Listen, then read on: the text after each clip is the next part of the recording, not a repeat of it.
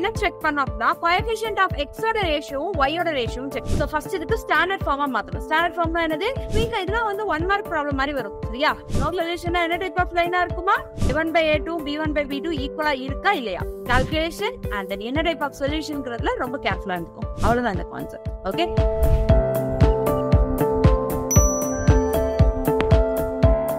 Hello students, I'm myself Varna Shakti, a math mentor from Pampas Math Learning.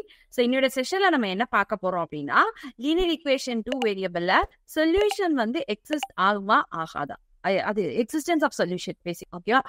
அதுக்கப்புறம் என்ன பார்க்க போறோம் அப்படின்னா எக்ஸிஸ்ட் ஆச்சுன்னா என்ன டைப் ஆஃப் சொல்யூஷன்ஸ்லாம் வரும் அப்படிங்கறத நம்ம பார்க்க போறோம். ஓகே. சோ அதுக்கு ஃபர்ஸ்ட் ஒரு linear equation 2 வேரியபிள்னா அதோட ஸ்டாண்டர்ட் ஃபார்ம் என்னது? அதுக்கு வந்து linear equationனா டிகிரி 1 இருக்கும், 2 வேரியபிள் இருக்கும். ஓகே. சோ ஃபர்ஸ்ட் அதுக்கு ஒரு ஸ்டாண்டர்ட் ஃபார்ம் பார்த்துப்போம். அதுல இருந்தா நம்ம டிரைவ் பண்ண போறோம். ஓகே. சோ ஸ்டாண்டர்ட் ஃபார்ம் என்னன்னா a1x plus b1y plus c1 is equal to 0. இது ஃபர்ஸ்ட் ஈக்குவேஷன். செகண்ட் ஈக்குவேஷன் வந்து இந்த a2x plus b2y plus c2 is equal to 0. கண்டிப்பா linear equation 2 வேரியபிள்னா ரெண்டு ஈக்குவேஷன் தான் என்ன சொல்யூஷன் கண்டுபிடிக்க முடியும். சோ அந்த ரெண்டு ஈக்குவேஷன் வச்சுதான் நான் சொல்யூஷன் கண்டுபிடிக்க போறதுல வருமா வராதாங்கிறத பார்த்துட்டு என்ன டைப் ஆஃப் சொல்யூஷன்ங்கிறத நம்ம ஜட்ஜ் பண்ண போறோம். ஓகே.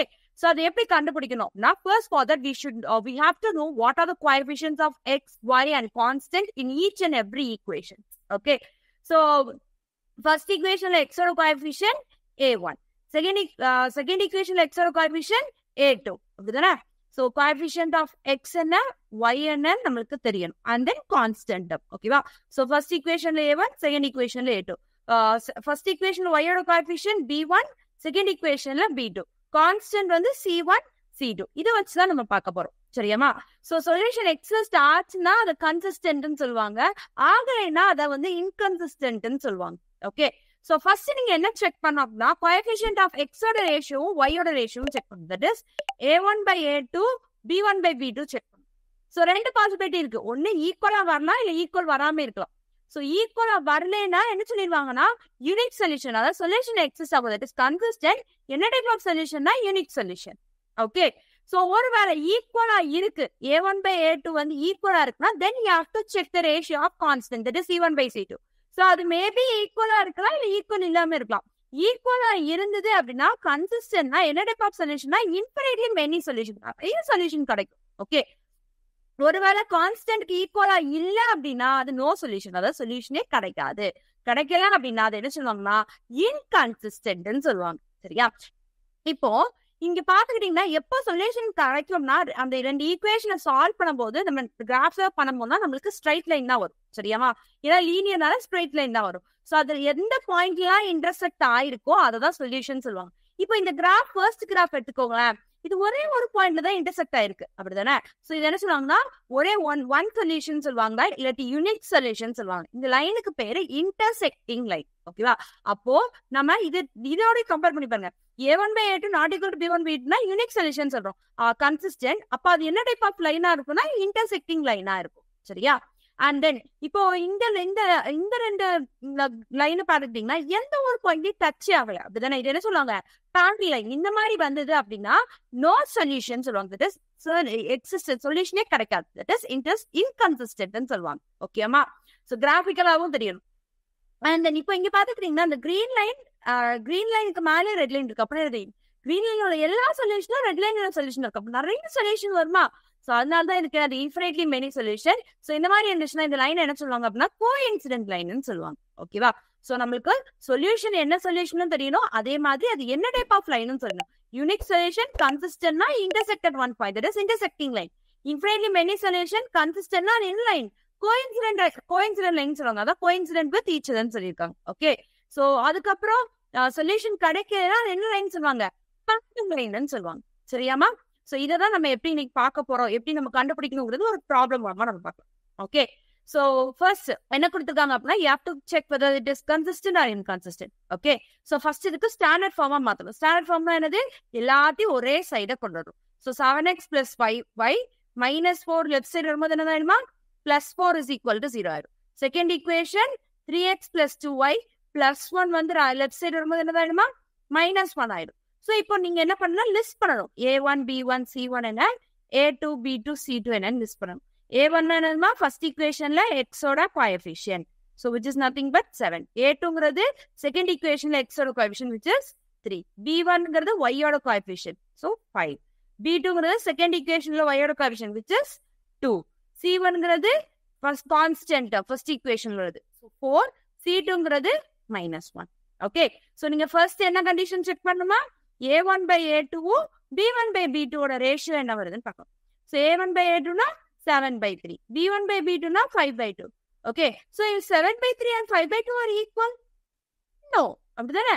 So அப்ப A1 by A2 is not equal to B1 by B2 வந்துச்சு. Not equal னா என்ன சொல்லிருந்தோம்? என்ன type of solution? Unique solution. That is, solution exists ஆகும். So that is, the system is inconsistent. The system is consistent. And what type of solution do we get? We will get the unique solution. So the graphical representation எப்படிமா இருக்கும்? It will be a intersecting line. என்ன லைனா இருக்குமா? Intersecting லைனா இருக்கும். அவ்வளவுதான். இவ்வளவுதான் நம்ம பண்ணணும். Okay. So இதே மாதிரி இன்னொரு ப்ராப்ளம் பார்க்கலாம். So இதே மாதிரி தான் A1 B1 B கண்டுபிடிச்சு நம்ம ப்ரொசீட் பண்ற மாதிரி இருக்கும். சரியா? So இங்க ஏற்கனவே நமக்கு ஸ்டாண்டர்ட் ஃபார்ம்ல இருக்கு. So குயிக்கா A1 B1 C1 எழுதுவோமா? A1 வந்து 2, B1 2, C1 3. அடுத்து A2 வந்து 4, B2 வந்து 4, C2 வந்து 6. So first என்ன கண்டிஷன் செக் பண்ணுவோமா? A1 by A2, B1 by B2 check பண்ணுவோம். அது ஈக்குவலா இருந்தாதான் அடுத்து நம்ம ப்ரொசீட் பண்ணும். So 2 by 4 which is simplify பண்ணீங்கன்னா 1 by 2. அதே மாதிரி B1 by B2 என்னன்னா 2 by 4 if we simplify will get us 1 by 2. So இங்க A1 by A2 B1 by B2 ஈக்குவலா இருக்கிறதால I have to check the ratio of C1 by C2. So C1 by C2 என்ன வந்துரும்? 3 by 6 which is 1 by 2. அப்போ மூணு ratios ஈக்குவலா இருந்துச்சுன்னா system எப்படி இருக்கும்? கன்சிஸ்டன்டா இன்கன்சிஸ்டன்டா? கன்சிஸ்டன்ட். ஏன்னா சொல்யூஷன் எக்ஸிஸ்ட் ஆகுதுன்னு அர்த்தம். இதுதானே கன்சிஸ்டன்ட். மூணுமே ஈக்குவலா இருந்துச்சுன்னா என்ன சொல்யூஷன்மா? Infinitely many solution. ஓகேவா? என்ன டைப் ஆஃப் லைனா இருக்கும் கிராஃபிக்கல் ரெப்ரசன்டேஷன்ல? Coincident line. ஒண்ணுக்கு மேல ஒண்ணு இருக்கும். ஓகேவா? Any doubts? சோ இன்னொரு இது பார்ப்போம். சோ எப்படின்னா ஒரு ஈக்குவேஷன் கொடுத்தாங்கன்னா A1 B1 கண்டுபிடிச்சிட்டீங்கன்னா ஈஸியா இருக்கும். சரியா? சோ இதுல A1 வந்து 8, B1 வந்து என்னதுமா -12, C1 என்ன வரும்? நம்ம குயிக்கா இதெல்லாம் வந்து 1 மார்க் ப்ராப்ளம் மாதிரி வரும். சரியா? C1 என்ன வந்துரும்? -3. அடுத்து A2 வந்து -2, B2 வந்து 3, C2 வந்து என்ன வந்துருமா? -2. So இப்போ A1 by A2 செக் பண்ணீங்கன்னா என்ன வந்துரும்? 8 by -2 which is simplify பண்ணீங்கன்னா -4. அடுத்து B1 by B2 செக் பண்ணீங்கன்னா என்ன வருமா? -12 by 3 simplify பண்ணீங்கன்னா -4. ஓகேவா? இப்போ A1 by A2 B1 by B2 ஈக்குவலா இருக்கு. So you have to check the ratio of C1 by C2. C1 by C2 check பண்ணீங்கன்னா அது -3 by 2ங்கிறப்போ +3 by 2 வந்துரும். அப்போ இங்க A1 by A2 B1 by B2 தான் ஈக்குவலா இருக்கு. அது C1 by C2க்கு ஈக்குவலா இல்ல. அப்ப இந்த சிஸ்டம் என்ன இருக்கு? கன்சிஸ்டன்டா இன்கன்சிஸ்டன்டா? இன்கன்சிஸ்டன்ட். தட் இஸ் சொல்யூஷன் என்ன ஆகாது? எக்ஸிஸ்ட் ஆகாது. எக்ஸிஸ்ட் ஆகாதுன்னா என்ன சொல்லிடலாம்? therefore the equation has no solution. no solution என்ன டைப் ஆஃப் லைனா இருக்குமா? parallel லைனா இருக்கும். அவ்வளவுதான். ஓகே. சோ நீங்க என்ன பண்ணணும்? ஃபர்ஸ்ட் ஈக்குவேஷனை நம்மளோட ஸ்டாண்டர்ட் ஃபார்முக்கு மாத்தணும். That is you have to change into A1x plus B1y plus C1 equal to 0 and then A2x plus B2y plus C2 is equal to 0 and then you have to verify A1 by A2 B1 by B2 ஈக்குவலா இருக்கா இல்லையா? இல்லைன்னா you can conclude that it is unique solution. ஈக்குவலா இருந்தாதான் you have to check for C1 by C2 and C1 by C2. If C1 by C2 is equal, you can conclude that it is infinitely many solution. If it is not equal, it is a no solution.